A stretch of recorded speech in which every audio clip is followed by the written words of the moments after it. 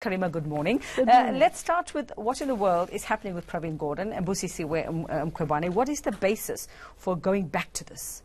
This is the conundrum that we need to figure out because, as you know, the unit that was used to investigate has been found, A, to not be a rogue unit. It was legally constituted. This case or this allegation has been dismissed by the former public protector, Thuli Madonsela, by the Nugent Commission of Inquiry into SARS, and also remember the famous dramatic bringing of the charges and then the dropping of the charges. And, of course, the issue that Mr. Gordhan's lawyer raised last night on ENCA was that the public protector has given them 7 days to come up with an explanation about something that is almost 15 years old. Yeah. And more importantly, she doesn't actually have any evidence. This is a preliminary investigation. So Minister Gordhan, the impression that one gets is that he's the poster boy for the anti-corruption campaign. No, he's like a hero minister is how we see him. He's the person who spoke about the fact that there needs to be a change. And I think this is an attempt to embroil him in a controversy, in,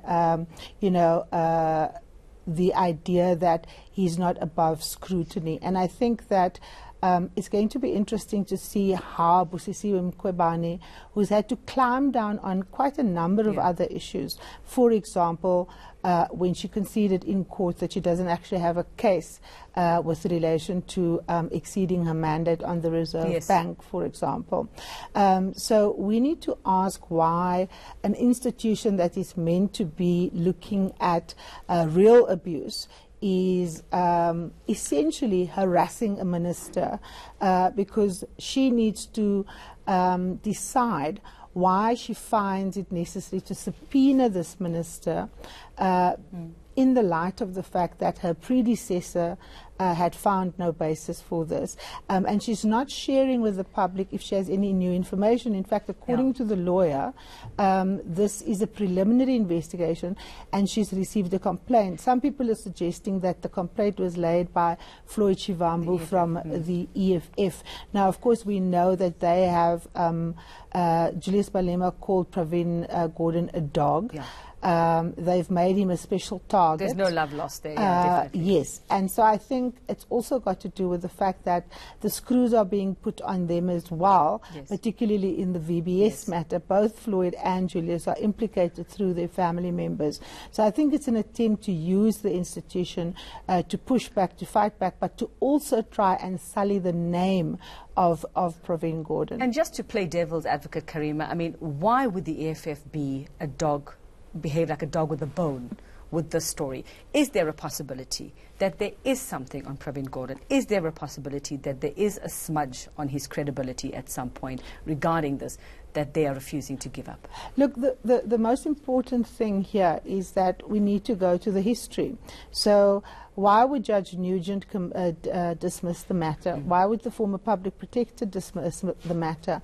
Why would Sean Abrams climb down on the matter? And these are all, judicial processes that has been undergone. And again, this is not an investigation. The public protector says this is a preliminary investigation. So we don't even know what the basis is for her to argue this matter. Now, we've heard that the EFF is trying to revive the idea of this rogue unit. The Sunday Times have had to apologize for writing this. So it is, I think, a political stunt on the part of the EFF to try and attack the reform process under Minister Gordhan, but also attack on Cyril Ramaphosa. And I remember they've also claimed that Minister Gordhan is effectively the Prime Minister that is running some sort of cabal in the African National Congress. So I am unsurprised by the EFF's efforts to try and sully the name of Pravin Gordhan. But the public protector is actually the person that needs to take South Africa into her confidence and tell us why she What's believes now? that this minister has a case to answer. What did they bring And with the this new interesting complaint? thing is she's refusing to engage with the public on the matter. She said she's not doing this through the public. And yet, the fact that she subpoenaed him was leaked through the media, and many believe that the leak came from her office. Okay, so we're back there, and this could backfire very badly on the EFF as well. Now let's look at the other matter that the EFF is involved in, and that's Trevor Manuel taking them to court, and Busisiwe Mkhwebane, and this is claims about Edward Kisvet. Now, for those of us who aren't very familiar with what kind of relationship he has with Trevor Manuel and this process, I mean, just enlighten us on what is the basis of their complaint and what they're saying about their claim. Well, I think what Trevor Manuel is saying is that they have defamed him. Yeah. They have suggested that he was involved in a corrupt process because they believe that Edward Kisvetter and he have relations with each other in terms of business and family. Now, Trevor Manuel has made it explicitly clear that he has no business relationship with Edward Kisvetter. I asked Mr. Kisvetter when we interviewed him when he was appointed as the new SARS commissioner, and he said, you know what, Karima, my conscience is clear. I'm going into the job. I'm not going to be distracted by this. But I think it's an attempt again by the EFF to focus on SARS. Now remember, Julius Malema had trouble with his taxes. And more importantly, the funder of the EFF who initially gave them the money to register for the political, to register them as a political party to contest the election is none other than Mr. Mazzotti, who is known to be a cigarette smuggler. So the EFF was actually funded by a criminal when they started, and they claim they didn't know who he was.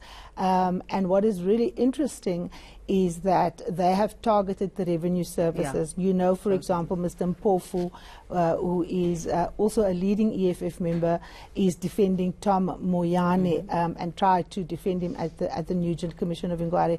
Judge Nugent would have none of the dramatics of the EFF and the politics of spectacle and dismissed it out of hand. And now Mr. Manuel is saying, well, if you're saying that I have a corrupt relationship, come and prove it. And he said specifically he wants to serve his country, and he can't do this if this is not removed from the EFF website. So now the EFF has to put their money where their mouths are. And the SARS connection, hashtag SARS connection is what we're going to see. Thank you for making sense of all of that for us. That's Karima Brown just touching on both these big stories of the morning and explaining what is the backstory to them.